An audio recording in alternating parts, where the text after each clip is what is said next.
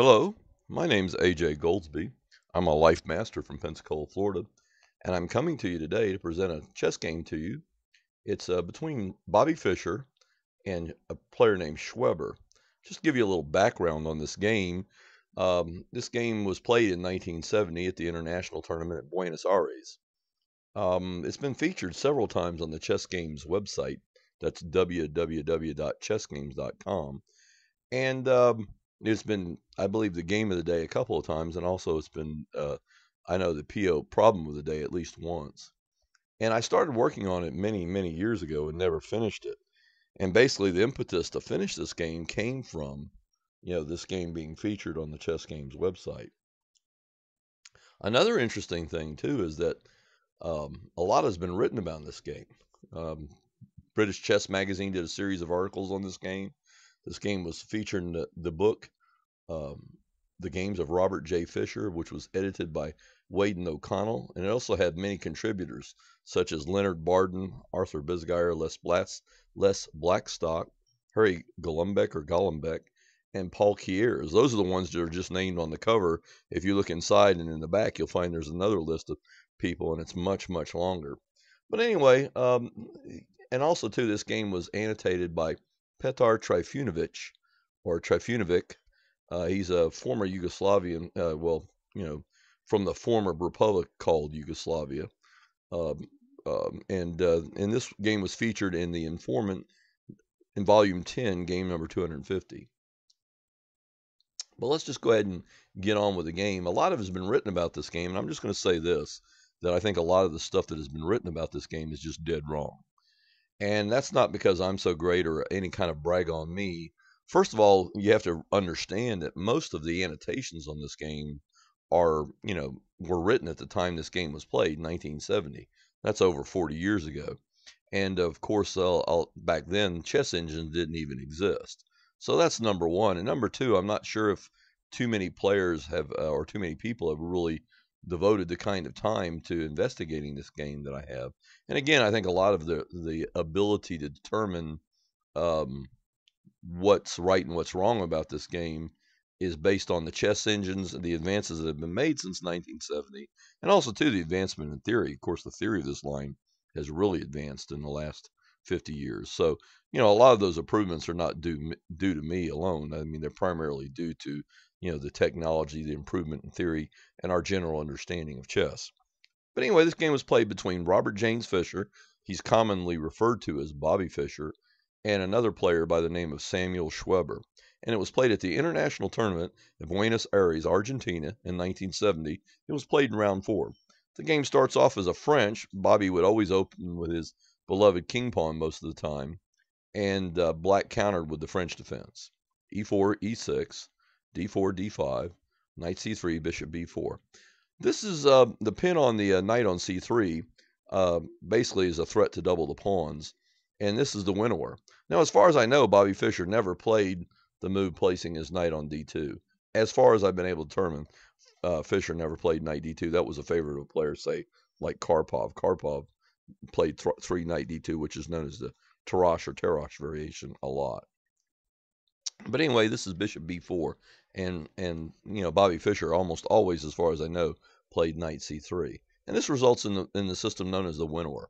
And the winnower system is an extremely complex variant of the French defense, and it was really fashioned into a playable system by one of the leaders of the hypermodern revolution. Of course, that would be Aaron Nimzowitsch.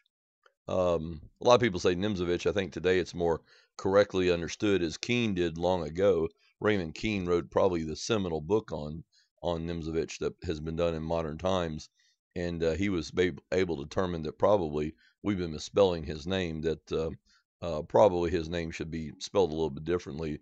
The Nimzovich is probably a little bit oversimplified. But anyway, going on to the game. The most common response after black plays bishop to b4 is, of course, to play e5. And this sets up a very long pawn chain. Pawn chain does a lot of things. Of course, e5 closes the center. And this is by far considered to be the best move in the system. And basically, it's shutting down the center. It's making impossible for black to put a knight on f6. White's locking the pawns. He's gaining space on the king side.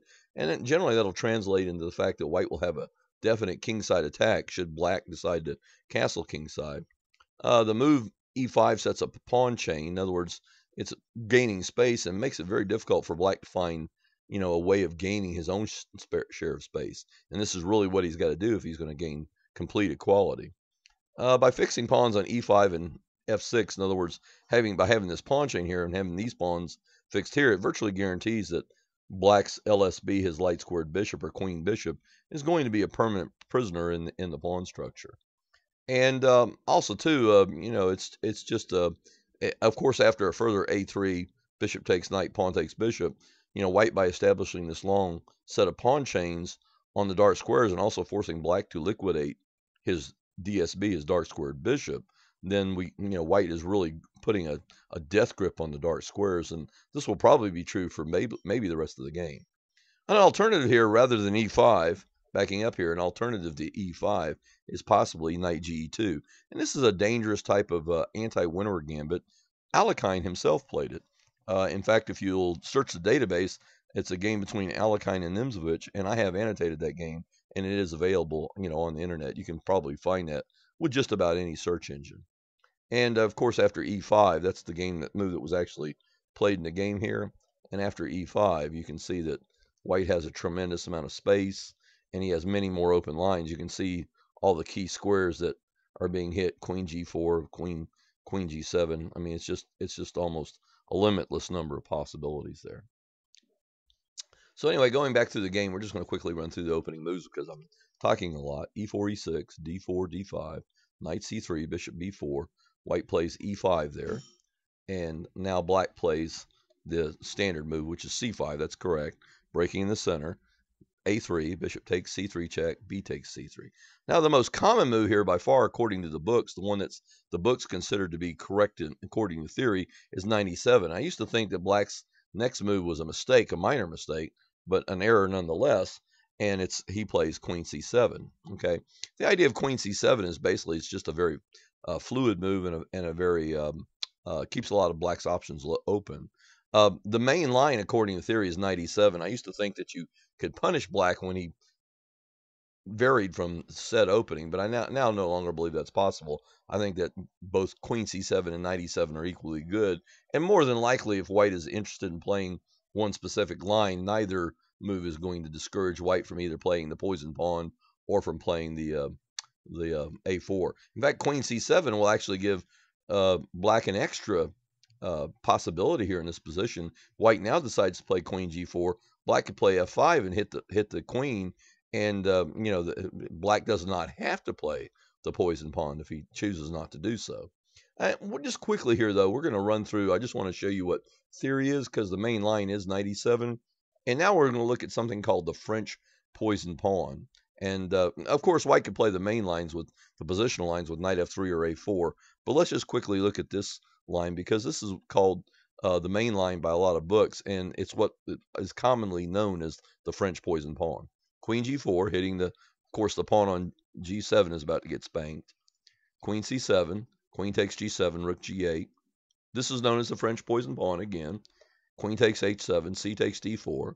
Now there's the threat, of course, if he simply recaptures, black goes queen c3 check, and it's forking the king and the rook. The king is attacked and the rook will be attacked. That explains white's next move, why he plays knight e2. And now black plays knight bc6, f4, d takes c3, queen d3. And this is the main line of this whole variant here, this whole system or subsystem, really, of the Wintwer, if you will. Again, it's called the French poison pawn. Of course, there's many, many sidelines and variants.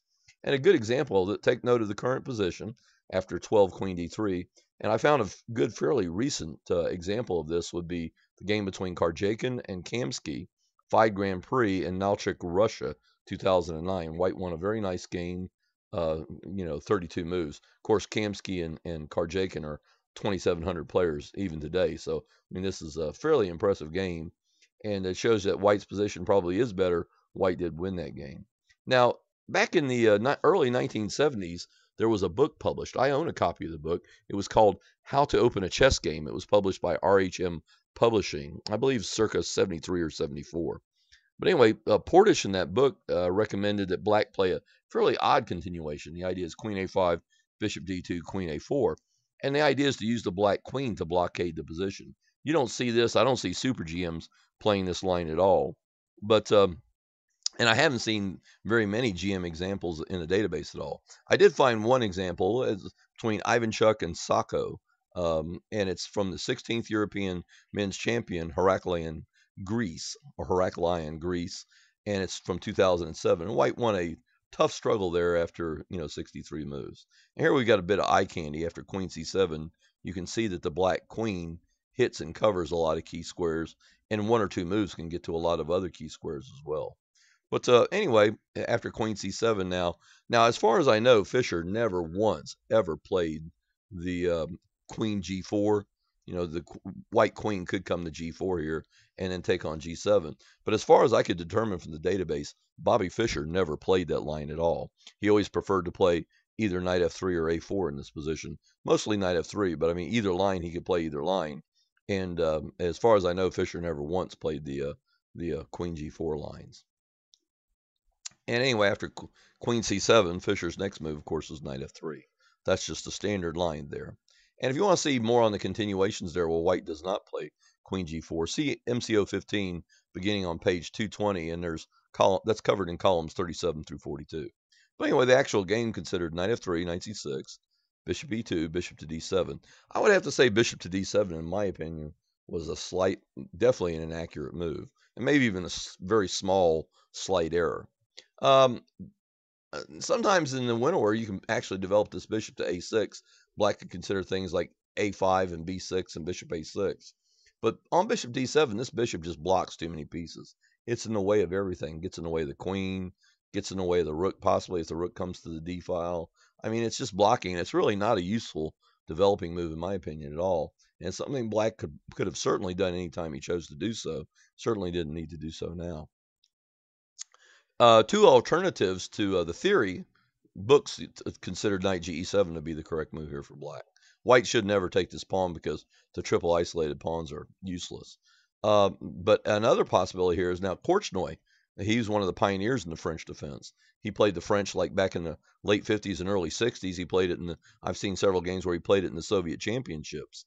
And he won a lot of games, and he pioneered the idea practically of an early F6 in the French. And this is a choice also of Fritz 12, so maybe this is a good time and a good opportunity for Black to look at F6. And if ever another game is played in this particular variant, Black can seriously look at this idea of 8 F6 there on Black's 8th move. Of course, here's a little more eye candy there. It's just some highlighting, and it shows how the Black bishop on D7 is really more in the way than anything else.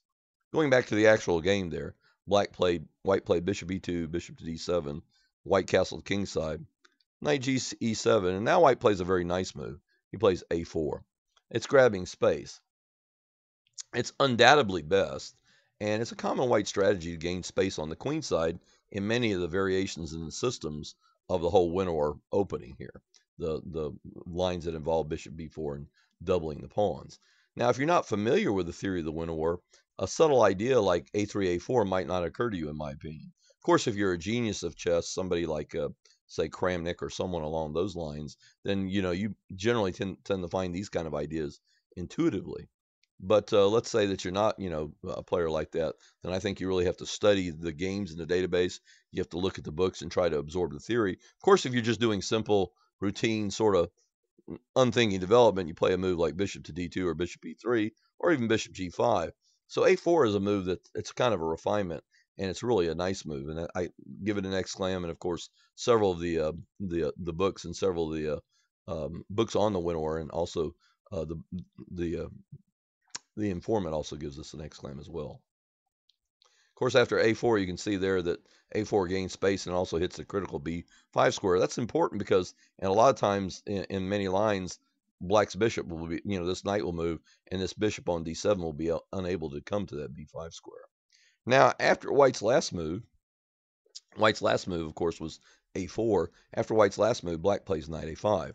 Now, Trifunovic, I'm not exactly certain how you say his name, in the volume, the 10th informant, game number 250, he gives this a dubious appellation and recommends that instead Black play instead of knight A5, that Black here play B6.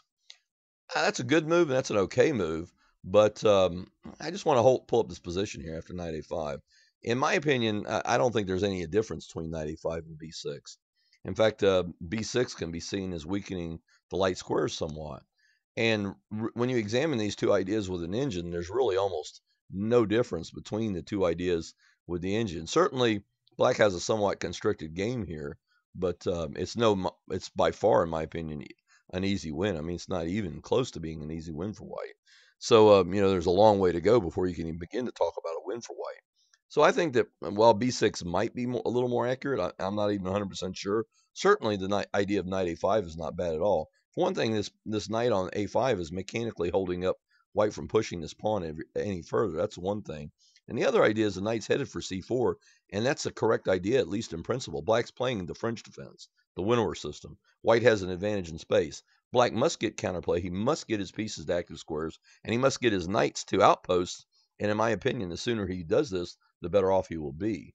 So I'm not really sure that knight a5 is a bad move. I gave it an exclam question just because, the only reason I tried to draw notice to it was because Trifunovic, said it was inferior or dubious. But I'm not really sure I agree with that assessment at all. But anyway, black plays knight a5. Fischer plays rook e1. This is a nice sort of subtle move, and there's a very famous game where Fischer beat Larson in one of his match games, and he played this rook e1 move and won a very brilliant game. But it's kind of a subtle move. It's kind of firing a shot across black's bow. In other words, the idea is that black plays f6, opening this e-file could be a catastrophe for black, and so that's something that black probably should not consider doing. In fact, it sort of places black in a quandary. You're wondering, well, what should he do in this position? And probably the correct line for black here is the line given by Fritz, which would be h6, bishop a3, b6, queen d2. And here, white's certainly just a little bit, in this position, white certainly got to be a little bit better. It's plus over equals. Some engines consider it plus over line. I think that's a tad over optimistic. But anyway, going back to this position here, white plays rook e1. And now, black's next move is, in my opinion, well, in fact, I'm not, I'm going to unqualify that. It's not, in my opinion, black's next move is just plain wrong. And he plays c takes d4. Consult any book on the Winnower, and if you look at a lot of the games in the database, you'll see that most of the time when black plays and undoubles, corrects white's pawn structure, it's usually considered to be a mistake. And this position is no exception. And what's really troubling and a little amazing to me is that none of the masters and the players who went over this, for instance, Wade and O'Connell in their book on Bobby Fischer, and Trifunovic and his comments on this game in The Informant, and many, many others. There were several magazine articles that carried annotations of this game, and none of those could I find an example of someone giving this move a question mark. But yet it's a standard error. It's usually considered a beginner kind of error there. Now, there's a reason that Schweber does this. Schweber did this because he's trying to place his knight on the strong c4 square, and he wants his knight on basically, a half. Usually, you're taught, when you're first starting out, that the best kind of outpost for a knight is knights on a half open file, and that's what this is now after the exchange of c takes d4. So there was a logical and good reason for Schweber to do this exchange, but it doesn't change the fact that it's wrong. And here's the other real kicker, is that almost all the engines, you fire up any of the chess engines, Fritz, Houdini, Ribka, Shredder, Deep Junior, etc., etc., etc. And by the way, I used Fritz 12 on this game quite a bit. I used Houdini 1.5. Those were my two main engines. I also used Shredder. It's an older version. It's like two versions old or one version old, and also the latest version of Deep Junior and a couple other engines. In fact, I probably used a grand total of around 20 engines, but only about a handful of engines on a regular basis. But all of the engines, if you put them in this position and play this move, c takes d4, the little warning light comes on, and the evaluations just take a tremendous nosedive. So there's no doubt in my mind that this was an incorrect move. And what's really a little shocking is that none of the many masters who commented on this game pointed that fact out. Even Trifunovic, who I consider to be one of the best annotators of this game, seemed to do the best and most objective job, did not question this move in the least, and he said nothing at all about this move in his annotations of this historic encounter in his annotations in the Informant, which was volume number 10. But anyway, there's no doubt that c takes d4 is a mistake. It's an error. And anyway, white plays c takes d4. Of course, he recaptures with a pawn. White's quite happy to undouble his pawns. I know I used to play the white side of the winnower myself. Still do. I don't play it as much as I did many years ago. And I remember quite occasionally I would have an opponent that would be foolish enough to undouble my pawns. And of course, that always placed a big smile on my face. I was always quite happy when my opponent did that. Black goes ahead and plays knight c4. Of course, that's a logical move. He meant to place his knight on the outpost square, so he needs to do that. And now we have bishop to d3. Now Trifunovic gives this move an exclam here. And since there's several playable alternatives, I'm going to go ahead and second that exclam. I'm going to back him up here. This is a good place for a diagram. We're going to just sit here and leave this position up for a little while. The main point, now too, we see the main point, in my opinion, of why the early undoubling of the pawn, or Black's early c takes d4, was incorrect. This bishop, white square bishop, goes to d3 and it just stays there. And Black is almost unable to kick it off. And that changes the whole game in a very major way, in my opinion. So that's basically what we can see. Of course, White could have played other moves, like common moves like c3, which is a very routine move. And of course, after bishop d3, now you can readily see how much more space and how many more open lines the white pieces have compared to the black pieces. And that's a good graphical way of looking at the position. But anyway, we're going to go ahead and back up now. Now here Black plays h6. Now, many of my I've showed this to quite a few students over the years, especially some students. I recently had a group of kids just about 2 months ago that I was already working on this game, and they came over from Mobile to work with me for a half day at the Books A Million. And anyway, one of them asked me, well, Mr. Goldsby, why didn't Black go ahead and castle here? And of course, when he asked that question, I realized that I had already begun to analyze this, but I decided I had to include a complete analysis of that option at this point, because the average player is going to ask that question. And here, if Black had castle, let's just take a look at that, because that's just an amazing thing here. And, I'm going to go ahead and turn off the notation for a second. All I want you looking is just the chessboard. Now, let's just say for a minute, pretend you didn't see the move, what happened. Ask yourself, and if you want to, I'm going to go silent here in just a second. After I finish talking, I want you to maybe pause the video for a few minutes and think about what the best move is for White. You can go ahead and pause the video now. Okay, if you did like I asked and paused the video, hopefully you paused the video and you studied this position for as long as you wanted to. And the main idea is ask yourself, what is the correct idea for White? I mean, how does White proceed from this position? And if you understand these positions at all, or have ever played chess for any length of time, you know that this was a classic time for White to play something called, I'm sorry, I have to open up that file just so we can see the notation again, called the Greek sacrifice, or the Greek gift. And that's a sack on h7. And that's, of course, what would have happened had, of course, Schweber and Fischer were good enough to avoid that completely. They're not going to fall for that. For that would have been something pretty routine and simple. But let's just quickly look at the analysis of this line. And again, this is analyzed on my web page. There's a link for it. But I have a web page now on the Greek gift where I just analyze this alone. And since this was such a potent example of the Greek gift, I decided to analyze it in its entirety on that page. But anyway, bishop takes h7, king takes a7, knight g5 check. The king's got to go g6. If the king goes back, it's just a fairly simple routine win. If the black king goes back, White simply goes queen h5, and it's all over. So anyway, black king goes to g6. This is forced. And now rook a3. That's a computer move. The normal move there is probably the move you were expecting was a move like queen g4, and that would probably win for White because the black king is pretty much in a box. But this move, rook a3, this is a very nice move, because if left alone, White will simply play rook g3, and then that black king will be completely toast. So Black can't allow that, and that's why here he plays f6.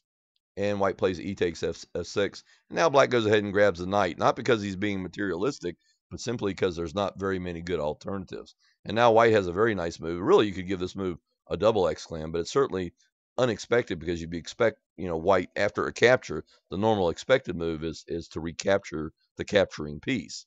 And of course, that's just normal, the tempo, the normal rhythm of chess. But here White plays a very nice move. He goes queen g4, putting the black king in dire danger. And all these moves are computer generated. I'm not going to pull your leg and tell you I could have found all of these moves. I might not have been able to find hardly any of these moves unless I had an engine. I mean, these These moves are very deep. I could have found the sack. I could have found the bishop sack up to this point. I mean, check here. I could have found all this. And then if I were analyzing this on my own, I probably would have spent all my energy looking at a move like queen g4, because that's the normal type of move, or even queen d3 check there. But this rook rather, not bishop, rook a3 move, in my opinion, is just a computer move. It's not the kind of move that a human would normally look at. Simply, they tend to discount it because it looks like a blunder because of knight takes rook, and it's not clear what white's follow-up is. But anyway, f6, e takes f6, knight takes a3. These moves are all forced according, and I checked this analysis line with about 5 different engines: Crafty, Fritz 12, Houdini, 1.5, Ribka, and also I forget what the other engine was. Oh, Deep Junior. So I mean, this is I will say this line is as close to being as airtight as they come. And also too, I did many DPAs. DPAs are deep position analysis, where you allow the engine to run overnight. And I did that with more than one engine. I had several months that I was working on this and actively working on this analysis. But anyway, queen g4, that's another nice move. You could almost give that move a double exclam. e5, knight e6, check, discovered check. King takes f6. There isn't much choice there. The other lines lead to mate or an easy win. For example, king h7, just queen takes mate, or king f7, check, check, check, goes over there, check, and knight e3, queen takes knight, and that's a mate. So anyway, those are all the alternatives there. So king takes f6 was completely forced, and now you get rook takes e5, and according to the computer, the only move here that doesn't end in mate, the only line that doesn't end in mate, is queen takes e5. That's not giveaway. That's just forced. Otherwise, black will get mated. D takes e5 check, king f7, knight g5 check, king there, e6. And now this is again another forced move. Black has to take the pawn. Knight takes c2. Nothing's going to save black there. So I guess the logic here is just to eat as many pieces as you can. Knight c7 check, king d8, knight takes a8. Now here black has avoided the checkmate. He has not gotten checkmated. So it's a victory in black in the sense that earlier I thought for sure if I had to look at the position, I would say it was absolutely certain that black would get checkmated. So the computer was able to avoid the checkmate. However, it's a very Pyrrhic victory because it's just simply a one game for white on the material scale. I mean, there's not too many players that would want to play this position from the black side against anyone. So this, and I'm sure the average human player would probably resign here. But anyway, let's go ahead and back up. The reason for this h6 line, we see the reason for this h6 line, why Schweber didn't castle, is because he'd have run into the bulldozer. He'd have been slammed by that knockout move there, bishop takes h7 check. So black plays h6. White plays knight d2, and in my opinion, that was a good move, an exclam. White had a lot of good alternatives there. There were so many good moves, I won't even cover them all. But, he had all kinds of good plans and alternatives. But knight d2 is very good, and it's kind of like a strategical idea. I guess the best way to express it would be that after knight this knight sitting on c4 in this position, that black's very best piece is this knight on c4, and so it makes sense that white would want to go ahead and try to remove that or liquidate that piece or exchange it off. And white had several other moves there, but I'm certain knight d2 is the best simply because, the engines, it's logical, and all the engines show it to be the best move for white. Anyway, here, black exchange off. Now, in my opinion, that was almost a mistake. I think what black wanted to do is he wanted white to take here, retake the pawn, and that would have given him an open diagonal for his queen's bishop. Why he didn't do that, I don't know. I mean, if I'd have been black here, I might have just simply played maybe g6, knight f5, or castled queenside, and then try to run your king over off to the b, maybe even to the corner would be the safest place, and initiate a pawn storm on the king side on white's king. Do something that's active.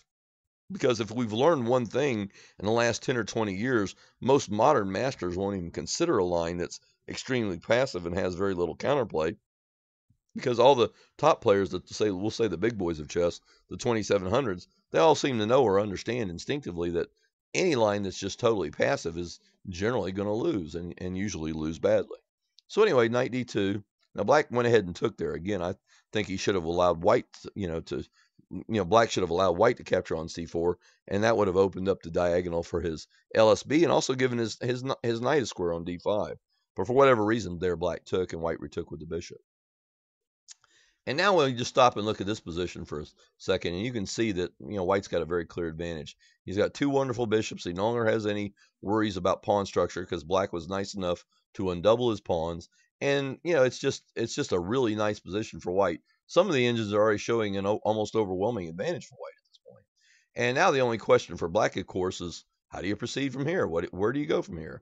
Well, Black's next move is just totally wrong. I mean, it looks like it's logical, but it's got to be bad. He plays knight c6, and we know that that was a mistake, if for no other reason, because all the engines, the light comes on, and the evaluations take a really large nosedive.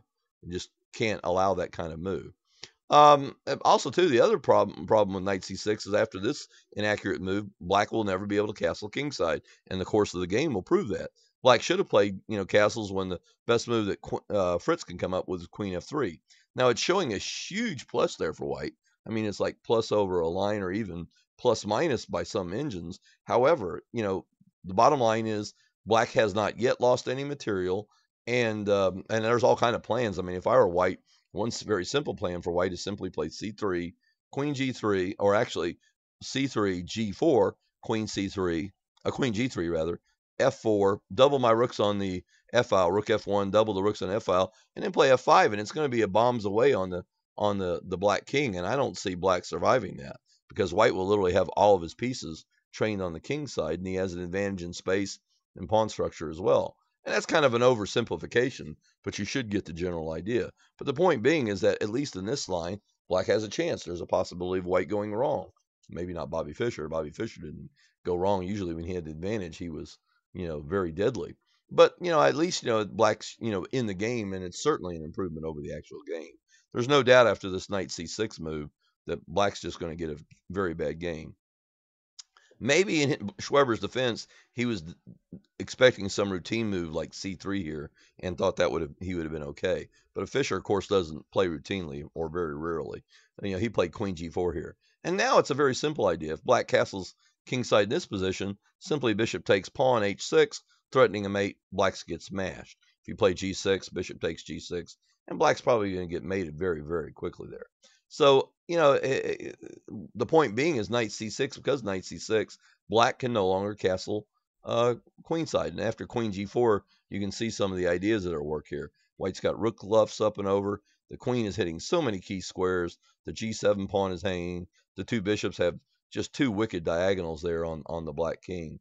So at this point, Black's not going to be able to castle kingside. Now Houdini here wants Black to castle queenside and just play giveaway with his pawns. He literally gives away 2 or 3 pawns in short order. And in my opinion, that's just losing. You're going to do that against a Bobby Fischer. You might as well just resign.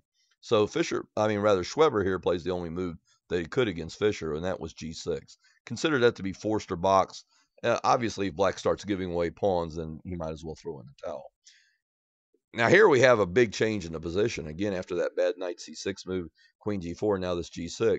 Fritz and all the other engines are showing a huge advantage for White in this position.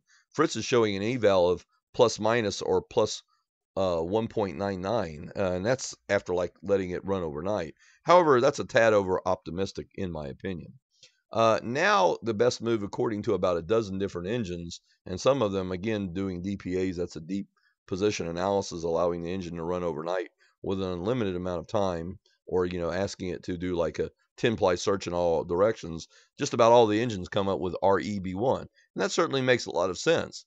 Think about it logically. Black, if he's going to make progress in the position, he's going to have to castle queenside. Therefore, after REB1, White will have he can bring the queen back. He can get all of his pieces pointed dead at the Black king and basically get after the Black king in very short order. And so that seems like to me to be extremely logical. And again, the engines seem to do that. Now, several of the annotators have given Fischer's next move an exclam. Wade, if you want to see an example of that, just go to the Wade and O'Connell book on Bobby Fischer, and also to the BCM magazine series. That author also gave this move an exclam. But in my opinion, it wasn't worthy of an exclam. In fact, it might even be inaccurate. But so anyway, I just gave it an exclam question, just sort of draw attention to that fact that it's a key move and leave it at that. Now, Black's next move is certainly probably going to be a mistake, and Black castles here. And This one's kind of difficult to explain, but basically it's an opportunity type thing more than anything else. The Indians discover a very neat little move for black, and the neat little move is this queen b6, and that would have basically threatening queen b2 and maybe start gobbling pawns, and also the d4 square is double hit, and that might force white to play c3 unless he wants to play a gambit, which in my opinion he cannot do. So having said all that, I think that or white's got to play bishop c3, and maybe that's not the best post for his bishop.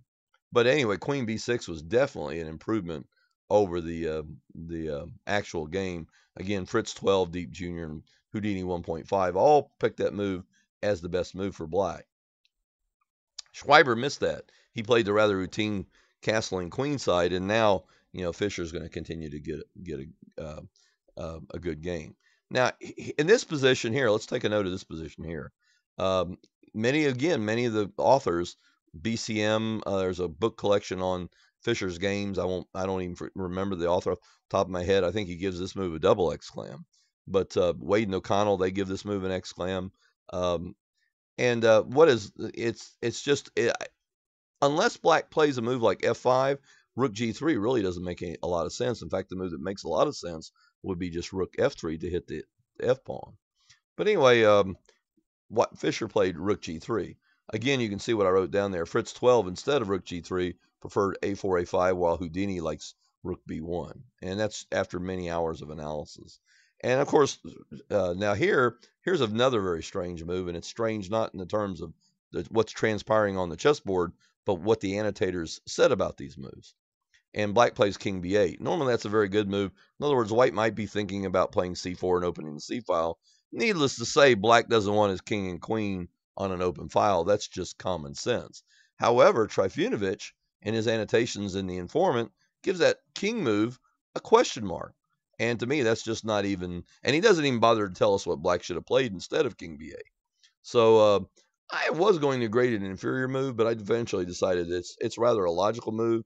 And but however, there's another nice move here, and the really nice move, the computery move, the ones the engines find, is to play. Well, actually, one of the engines wants to play h5.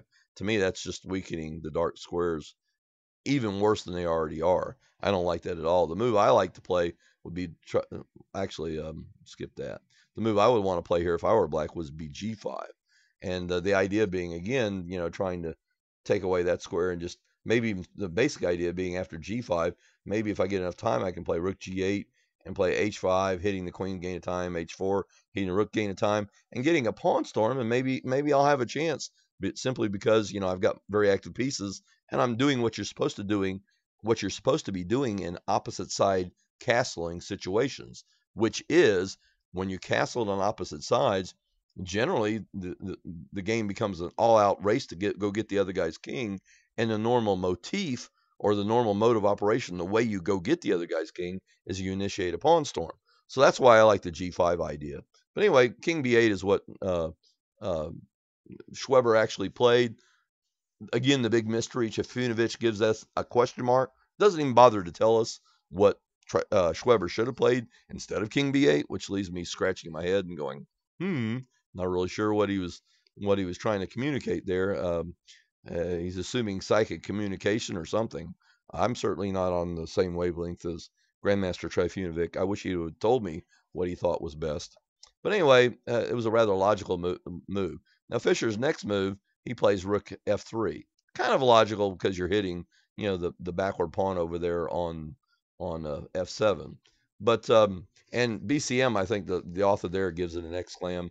Trifunovic gives it an exclam in Informant number 10. And actually, I thought the rook should have stayed on g3. The idea being to discourage f5, because then the rook can slam on g6. And if that happened, the game's over.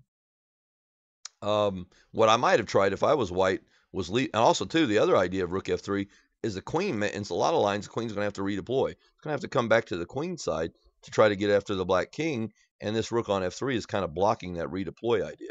So if I had been white, maybe an idea rather than rook f3 going back one move might have just simply been played queen c3 and then start redeploying. In other words, bring this piece back, but leave the rook on g3 to discourage black from playing f5 and starting his pawn storm. And then I can get all my pieces, and this rook can cut across the fourth rank easy enough, or the third rank rather, easy enough, and it can get back into the game pretty easily.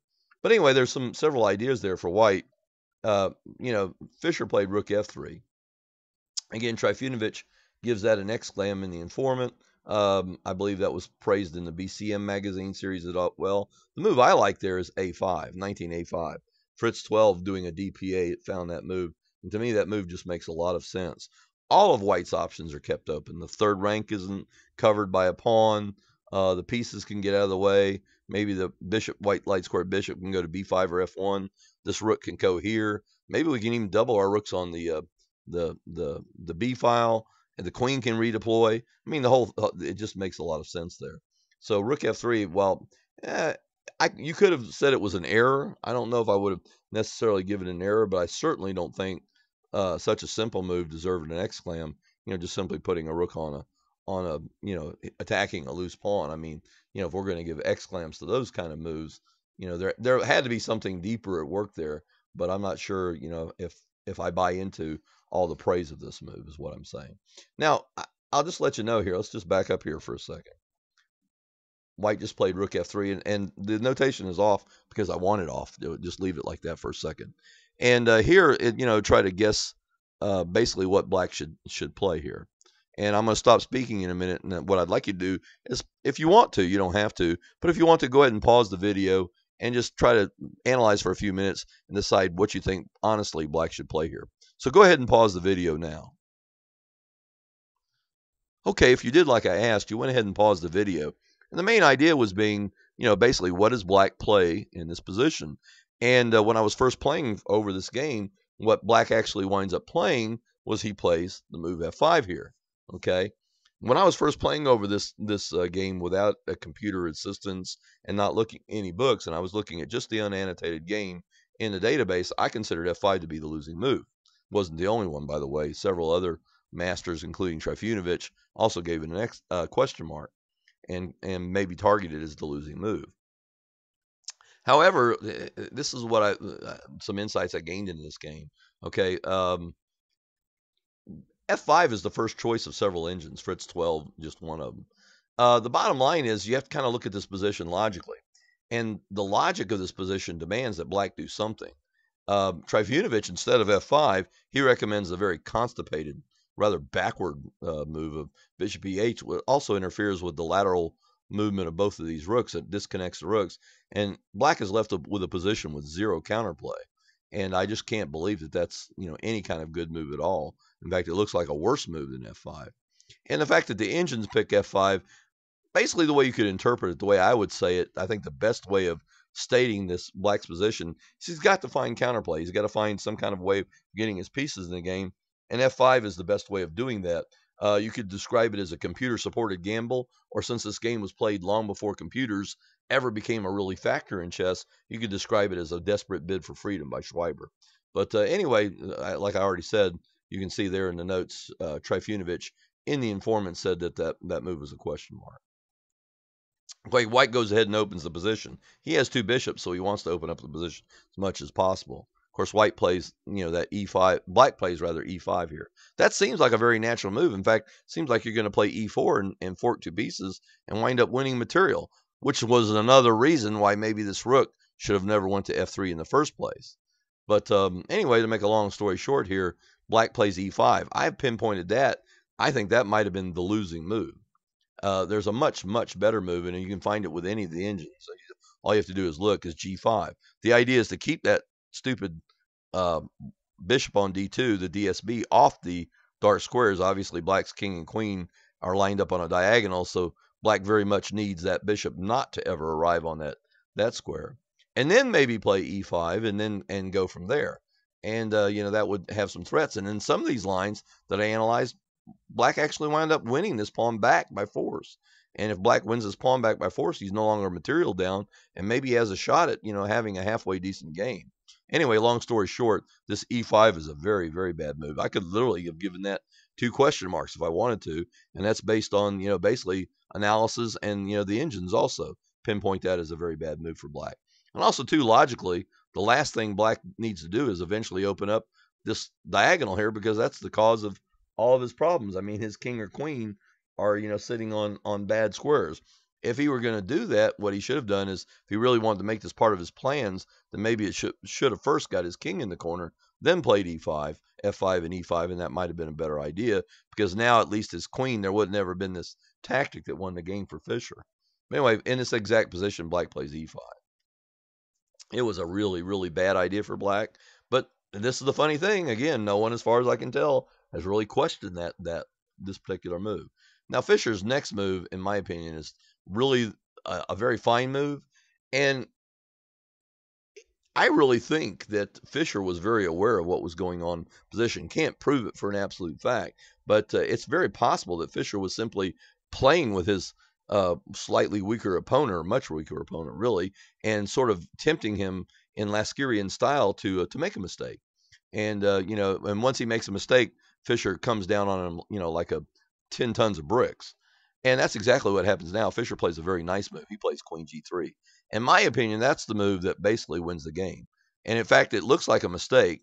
The natural move there, instead of Queen to G3, was to snatch this pawn on G6. If I were playing Blitz, that would be the move I would probably make. But Fischer plays Queen G3. And this is the move where Fischer, I think, had everything calculated out to a win and began seeing all the traps and all the cute little tactical finesses that occur in this game. And it was a tough move to find, and I think you have to be a magical player to really see all of what happens and transpires afterward, especially have all of these variations um, um, mapped out. And now some authors have given Queen G3 an exclam, but as far as I know, no one has given this move a double exclam. And in my opinion, that's the move that you really have to praise. And it's really it forms the cornerstone of Fischer's whole conception here. Well, Queen G3, black plays knight takes D4. Needless to say, E5 is just E4 rather, E5, E4. Forking two pieces is a gross blunder because white simply responds bishop F4, pinning black's queen to his king, and the game is over. So anyway, knight takes D4, rook E3. Now Fischer has a very, base threat, a very powerful threat. Rook takes pawn, queen takes, bishop F4, pinning the queen to the king, game over. And Wade and Connell both give this move an exclam. You could even give it a double exclam almost, but it's certainly an exclam move. And also, too, there was a trap there. And that's another thing, is I found this trap. No one, as far as I know, pointed out this trap was the idea of rook F4, hoping that you'll just take with the pawn, and then he takes back with the bishop with a one game. But the problem is black plays G5. And now it's not so easy anymore. Now the white basically has to sack an exchange, and white's advantage falls down to almost zero. And that's a trap. I think Fischer, I'm pretty certain that he looked at that over the board. If not, rook F4 would have been a very good idea. But instead he played rook E3. I think he must have seen that trap and bypassed it. So therefore rook E3 is worthy of an exclam, if for no other reason because of that. Anyway, move on with the game, E4. And now we get the rook takes E4. Another exclam move. And of course, now he's threatening bishop F4, pinning the queen to the king. So Schweber's got to think, well, I'll go ahead and swap the queens off. Let's get the queens off the board, and I'll win. I'll be okay. He takes the queen, and now we get we see the real brilliance of a Bobby Fischer, and also the fact that he's got everything playing ahead. He plays this little in-between move, Zwischenvoet. It's a in-between move. He plays rook takes D4, exploiting the fact that as the bishop comes back, the bishop just goes to F4, takes the queen, and he regains all his material, and he has just a one game because, he's at least one pawn ahead. So anyway, this was Fischer's witty little trap here. And of course, the moves are quite easily, discovered by the machines, but that just goes without saying. And of course, once more, Wade and O'Connell give this an exclam. Trifunovic even gives rook takes D4 a double exclam there. To me, rook takes D4 is not the double exclam move. The move that really needs to be praised is the one that set all this up in advance. And for that effect, you have to go back, I think, to that queen G3 move. Okay, and moving on here with the game, black plays queen G4. All the engines agree that black has to retreat his bishop, allow white to do this. Eventually what happens is white is going to have a pawn up ending and probably will win, but it was the toughest line according to all the engines. What Schweber does here now is he tries to win the exchange, but this was just dumb in a lot of different ways. Because after queen G4 here, the big problem here is that after queen G4, rook takes queen, bishop takes queen, bishop takes G6. Fischer's now got a bishop and two pawns for a rook. And it's just, he's got material, he's got position, he's got a passed pawn, etc., etc., etc. I mean, it's basically all over. If you can evaluate positions, and you don't even need an engine now at this point to do that, it's pretty easy to see that white has a won game. Here, black plays rh-g8. Maybe you should have put the rook on f8, but he put the rook on g8. And now white just, he plays to win the exchange back. The rook goes back, the bishop goes here, rd-e8. Now Fischer plays f7. Now all the engines seem to indicate that the best move for white is bishop to b4, and I have to agree, because the base idea is that, f7 could win a whole rook if this rook decides to leave the file, go up the board. So anyway, but Fischer plays f7, rook there, queen takes, and now Fischer's idea is pretty simple, and it's plainly seen. These two rooks are lined up on a dark square, so Fischer has the very simple tactic of bishop b4, regaining the exchange, staying a pawn ahead. And then ff7, bishop takes e7, rook takes e7, f3, bishop d7. And now take a note of this position.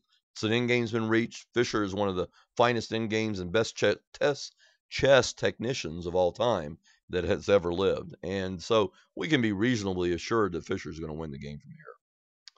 White plays a5. That's not necessarily an easy move to play. In fact, Fritz, when it first fired up, if you just fired up brand new on this position with nothing stored in its memory or its hash tables, clear the hash tables, it doesn't find this move right away. It initially looks at moves like king f2 and a couple others there. So this is a very fine move. The main idea of this being to restrain the black's queenside majority, also maybe restrain this black king from getting out and getting too active. King c7. Of course, the kings are a fighting piece in the endgame. Both kings get activated. King f2, rook f7, rook king e3, king d6, g3, king c5, f4. White's getting his majority rolling. That's another basic principle of the endgame. Bishop g4, rook b1, rook e7 check, king d2, b6, a takes b6, a takes b6. Now here the best move according to all the computers. I did a DPA here with Houdini 1.5. And f5 is by far the best line. Just to quickly show you that line, f5 double exclam, and we'll just run through the moves here. They have their own logic. It's on my webpage, so you'll be able to find that. And now white plays rook e5. He's going to win yet another pawn. And then he just marches his king back over to f4, pushes this pawn, runs two connectors up the board. It's a very easy win, and it makes black's resistance almost zero or very, very small. And that was much better than the game. h3, though, is like the Capablanca type continuation. If black's dumb enough to take, rook h1 and rook takes pawn, same idea. You have two connectors running up the board. But, of course, Schweber doesn't take. Bishop d7, g4, d4, f5, rook e3, f6. Now, if he takes pawns, we just play rook f1, and black's going to be, he's going to be losing a piece.